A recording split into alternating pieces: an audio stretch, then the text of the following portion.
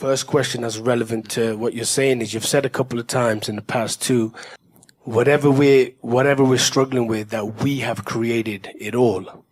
But then there's also a second part that we've came in with a certain theme that we had to explore.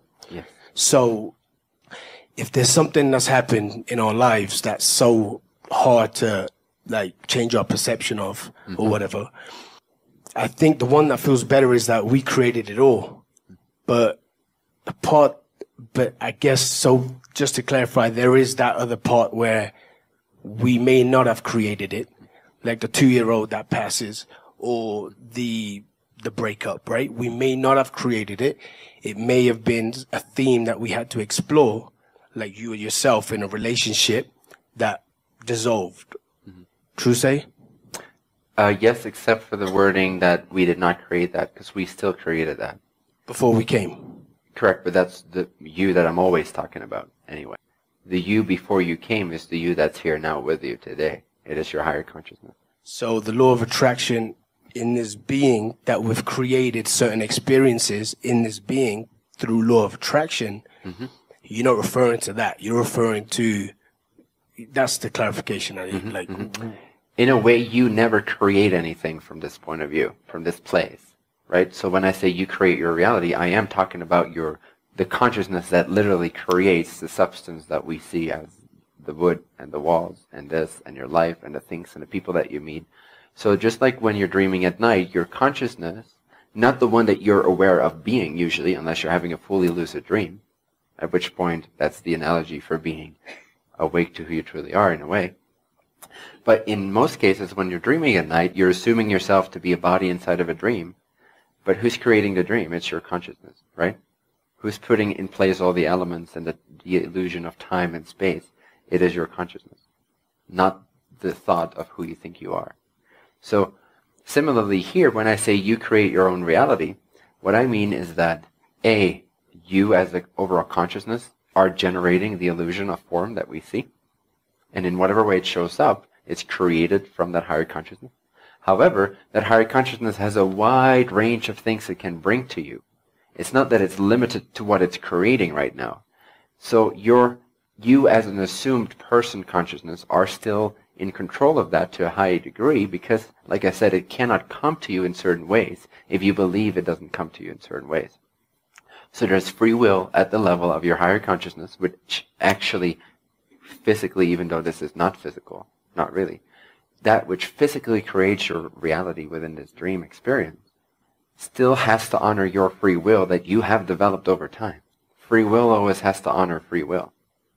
So there is, in a sense, then, separation that is generated partially naturally and partially unnaturally and unnecessary.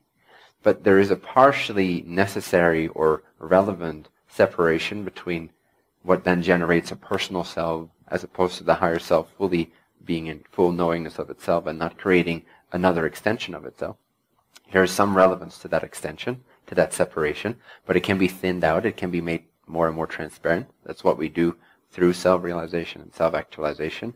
We become more transparent to the point where this starts to feel like a bit of a shell, an empty shell. You no longer identify with it. You see that you are that consciousness that is generating these shells and these experiences and the emptiness in form. So then you start generating less and less of the illusion of lower self and higher self because the vibration that you're choosing through the way that you're understanding who you are, you follow so far? Yeah. That the vibration of that quality, the vibratory quality of that energy that you're exuding here on this level of free will is becoming more and more in alignment with the actual frequency of the non-physical self that you are that generates this illusion of physicality. So the less there is a difference, the more alignment there is, the better you'll feel, but also the less of a separation you'll create between you and you. And so then you can start to understand that that you is the same that you were before this physical life, before this physical illusion, before this physical dream, before this physical extension. But that never goes anywhere. It's not like you become from that suddenly this. It's simultaneous. So that higher level is still walking with you all the way. That's still truly who you are ultimately, more so than this. So when you are creating your reality, it's because you as a personal consciousness, through alignment, are allowing the things you truly desire to come through you. In that sense, you're responsible for what happens to you in this life. It is through your attitude, it is through your beliefs, that you will either allow for that true self to come forth in form in the most effortless way, or not. In a sense, those that are out of alignment are more creating their own reality from a personal level than those that are in alignment. Those that are in alignment have reached a transparency to where their higher consciousness is effortlessly moving through.